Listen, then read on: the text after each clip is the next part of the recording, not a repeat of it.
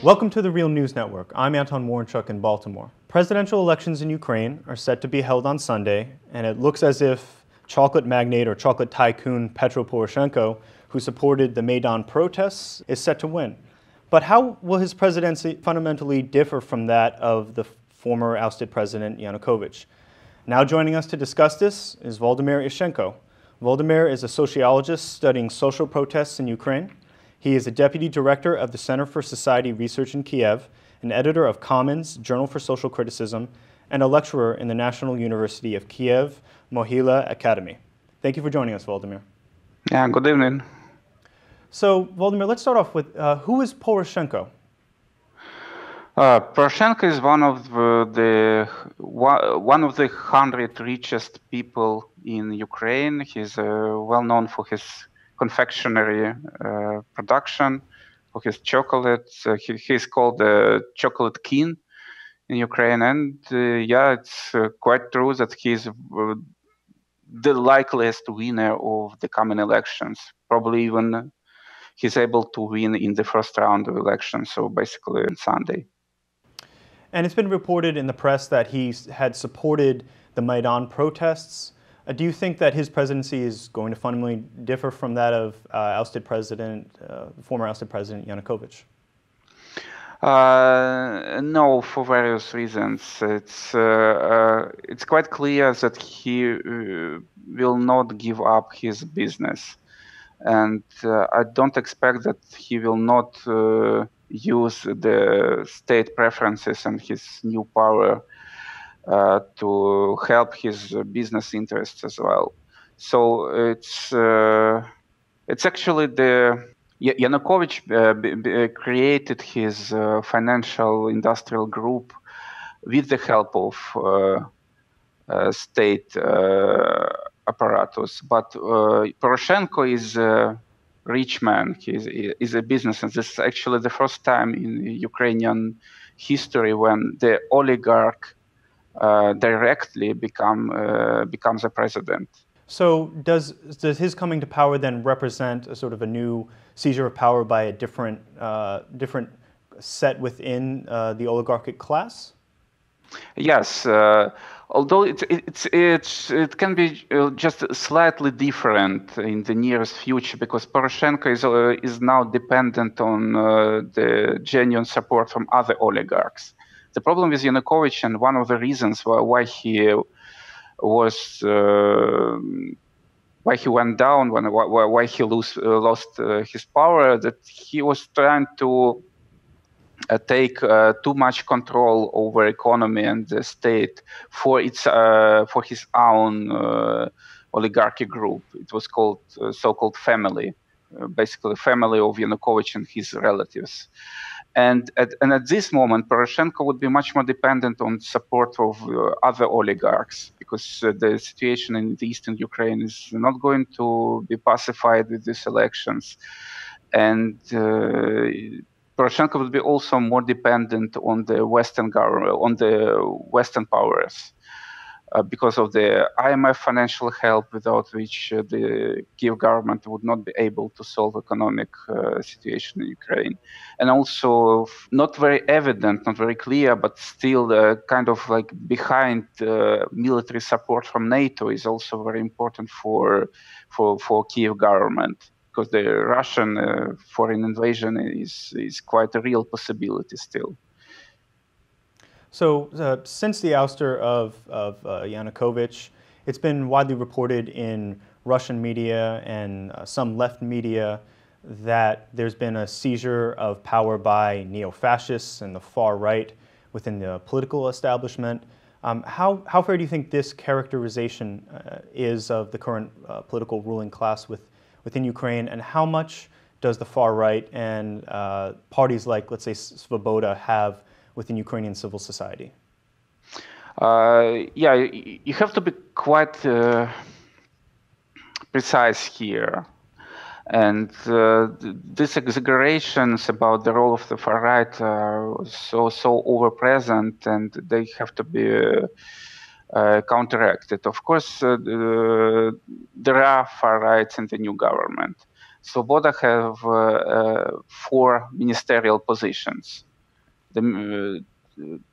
actually not 4, it's 3 now. They had 4 after Yanukovych escaped Kiev in March, but the Minister of Defense is not from Svoboda at the moment. And there are also other people with high governmental positions, which, if they are not the far-right activists anymore, but they still had far-right background in the past. For example, the Minister of Education, the Secretary for National Defense and Security. These people had been the activists of the far-right organizations, but they are not anymore.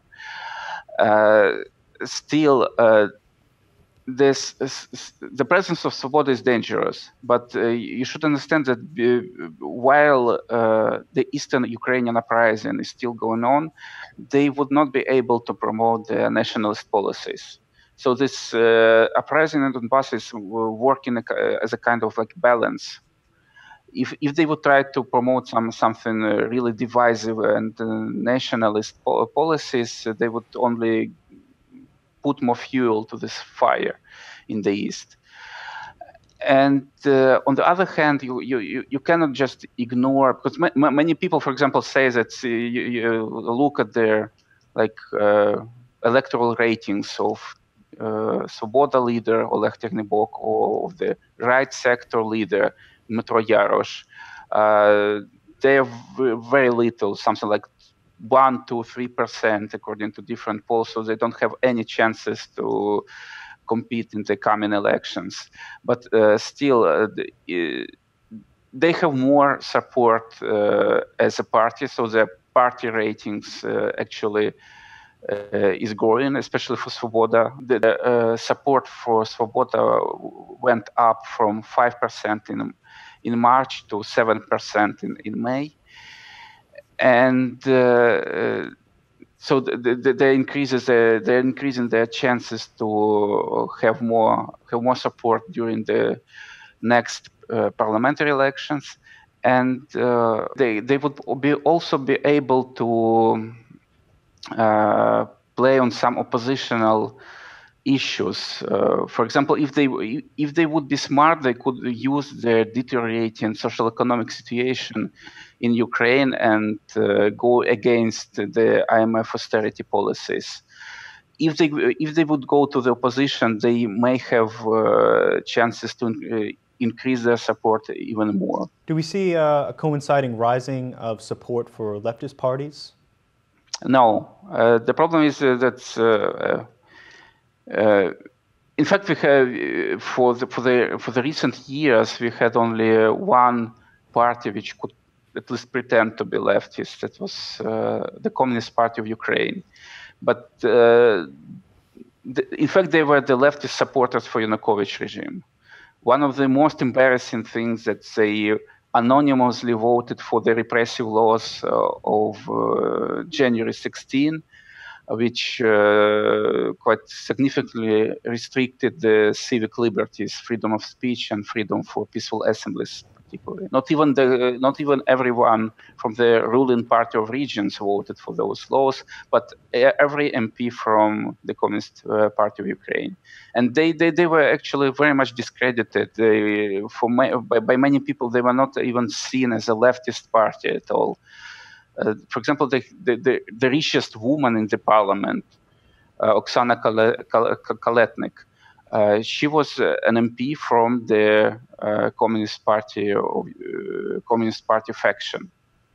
So they were directly dependent on some oligarchs in Ukraine, and they were actually defending their interests. And at the moment, the Communist Party can be actually banned for support of separatist actions in the Eastern Europe. The acting president of Ukraine, Turchinov, has called for some trial against the Communist Party, and the possible resolution of this trial can be the ban for the party. And on the other hand, there are some new left initiatives and quite important one, but still they have quite marginal positions, and they are very weak and very divided. And this Maidan protest has only added to this division, and that's many people on the left cannot even speak with each other and cooperate now, because some supported Maidan and some groups support the anti-Maidan protests at the moment in the eastern Ukraine. Let's shift the conversation to the political rebellion that's taking place in the eastern regions of Ukraine, like Donetsk. There's been several different accounts that I've read that characterizes the protesters. Some of these accounts include describing them as self-organized independent militias that have no particular affiliation or no particular sympathy for Kiev or Moscow. Other accounts describe them, especially in the Western press, in the New York Times, you'll see them described as pro-Russian militants who seek annexation from Russia. And then some other accounts I've also read have described them as, have described the political rebellion in the East as a workers' rebellion, nonetheless with orders issued from the coal and the steel oligarchs. Which of these characterizations do you think is fair or accurate? The leaders of the protest are definitely the pro-Russian separatists, and these are the people. Many of them are actually Russian citizens. Like, for example, Igor Strelkov, who is the Russian citizen, and he's suspected to be a Russian intelligence officer, so like real Russian agent. But there are also many accounts that he can be just a simple volunteering for this cause to separate Donbass from Ukraine. And other leaders of Donetsk People Republic and Lugansk People Republic, they do really have Russian nationalist views. Even the constitution of Donetsk People's Republic is quite actually conservative. It is even more conservative than the Ukrainian constitution. For example, they banned abortion. They proclaimed the state religion, which is to be a Ukrainian Eastern Orthodox Church of Moscow Patriarchate. But having to say this, it's you cannot reject that the separatist rebellion in Donbass has some mass base, and for example, according to the last polls conducted in the beginning of May, 56% of the citizens in Donetsk and Lugansk regions, they see the uprising as a people's rebellion, and not as a terrorist act, not as a covert aggression from Russia, but as a legitimate people's rebellion. So the majority in these regions do see this uprising as legitimate, and uprising with legitimate claims. And on the other hand, yes, there are some worker support, but also there are some workers who are on the side of Kiev government, and there are many actions actually by workers who do not support neither Kiev government nor Russian separatists. And how also would you characterize some of the? I mean, you mentioned some of it before, but how would you characterize some of the politics of these rebellions? Are they mostly of a nationalist character? It's you cannot actually talk about the politics at the moment, because they didn't have so much time actually to do some policies. And one of their, for example, it was an exaggeration from some of the leftist authors who compared this People's Republic with Paris Commune, but it is not like this. They for a whole month they were not actually taking power in these regions. They started to take actual power only after referendum on May 11. So only in the middle of May, not so quite recently.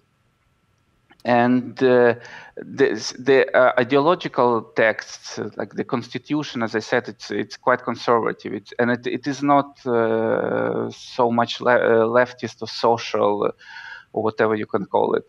They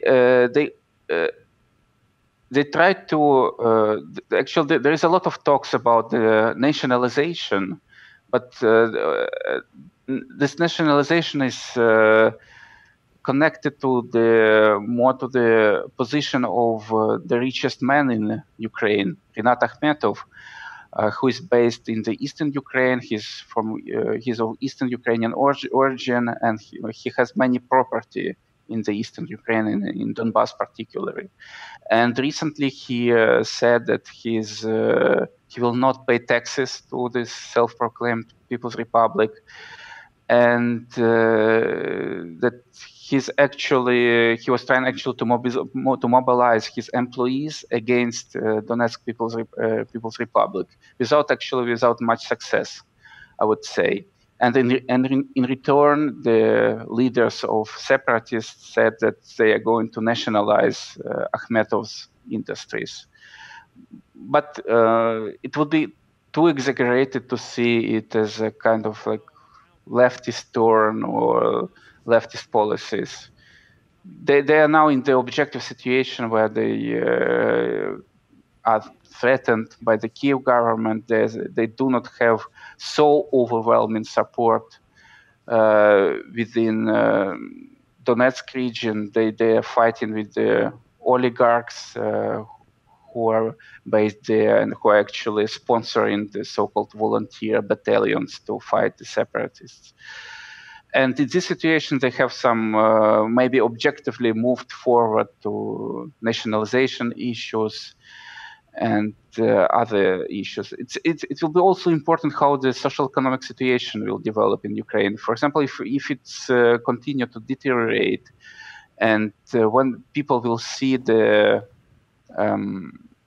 how much they are going to pay for electricity, for public utilities, according to IMF required austerity measures, this social component in this uprising may become more significant, may become more evident and clear, and these people will talk more about the social demands, about social economic demands.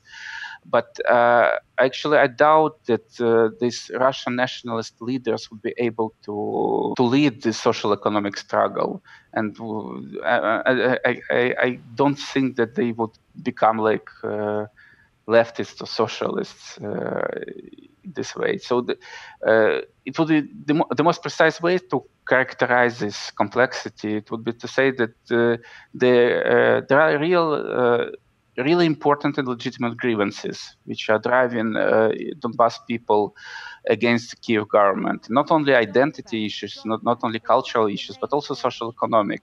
But this whole idea with separate People's Republic, they're channeling this social economic grievances and social economic protests to this nationalist agenda, to pro-Russian agenda, and it is not beneficial for development of genuine social protest for social reform in Ukraine.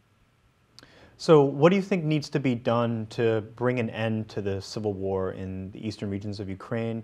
And do you think the presidential election is going to play any role in that? No, that's. I'm quite sure that this election will not pacify the eastern Ukrainian regions. Many people are now waiting for kind of like legitimate president, but Poroshenko will not be seen as a legitimate president in Donbass. Now he has only something like 6% support in Donetsk and Lugansk oblasts. And so 6% is just is nothing. And moreover, probably even in the majority of electoral districts in Donbass and Lugansk regions, no elections would be possible to have. They're controlled by separatists. So what would be the reason for Donbas people to see Poroshenko as a legitimate national leader if they were not even able to vote for him, and they do not trust him, and they don't support him? And basically now we have two options for Ukraine. Either we will have a large bloodshed and escalation of civil war after presidential elections, because the Kiev government is not going to stop so-called anti-terrorist operation. And as far as the armed rebels do have support among local civilians, and they can, for example, hide in the resident blocks in the cities, in the houses where the people, civilians, live. This military action would lead to more and more victims, deaths, and suffering to the local population, and they would only push them into more opposition against Kiev government. And in the final instance, it would be not the worst scenario if it will only be just local Ukrainian civil war without participation of Russian forces, without participation of NATO forces. There can be much more devastating for the whole world scenarios. And alternative option, the peaceful option, is to have negotiations with the leaders on the armed rebels. At the moment, in the last weeks, Kiev government was trying to organize roundtables of so-called national unity, but they were speaking with the Party of Regions representatives, the former ruling party under Yanukovych, which had its major support in the eastern Ukraine.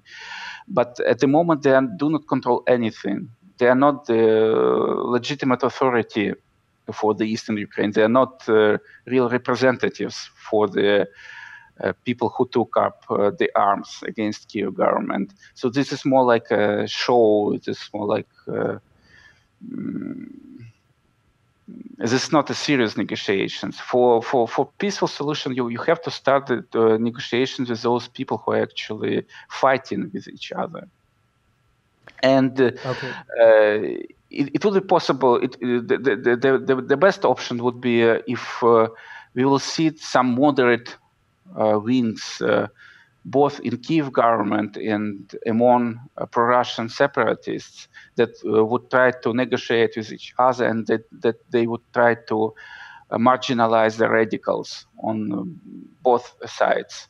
But the problem is that at the moment we do not see the emergence of these moderate wings. Kiev government seems to be very much unified in its position against the separatists, and they are anonymously saying that no negotiations with the terrorists.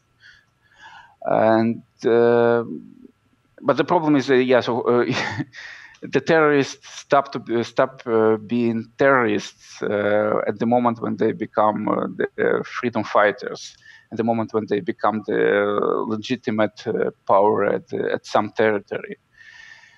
And on the other side, we are seeing now growing contradictions within the separatist camp, where, for example, the mayor of Slavyansk town, where the whole uprising started, is not supporting the Donetsk People's Republic government in Donetsk. And so we see more kind of not a unified camp, but more or less contradictory and even quarreling with each other, various groups of separatists. And in principle, Kiev government can play on this and can try to differentiate that we can negotiate with these people and we can support these people against other. but at the moment they are doing quite stupid continuation of military action that it's only leading to more suffering for Donbas people. Volodymyr Ishchenko, thank you very much for joining us. Thank you. And thank you for joining us on the Real News Network.